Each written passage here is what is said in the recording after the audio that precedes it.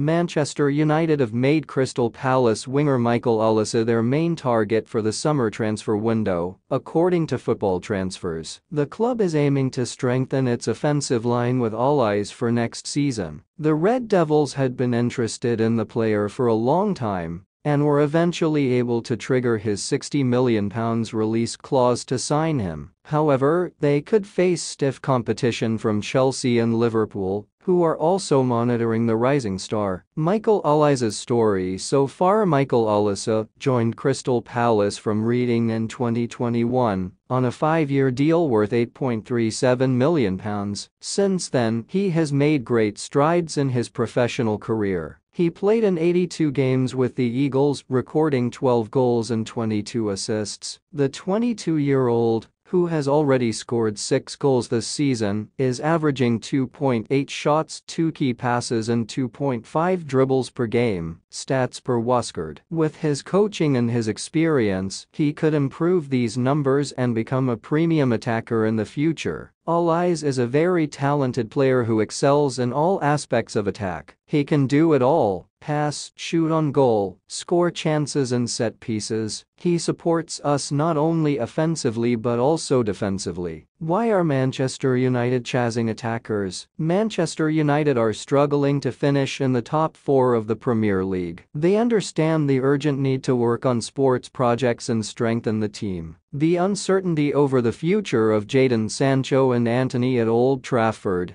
has forced them to look out for a fresh attacker. The Red Devils want to acquire the services of Michael Olise to strengthen their offensive line. The right winger can add value to the team in the final third. Being young, he could also be a long-term investment for the club. On a positive note, the player is open to joining them too. Alright guys, thanks for watching. Please subscribe for the latest Manchester United news updates.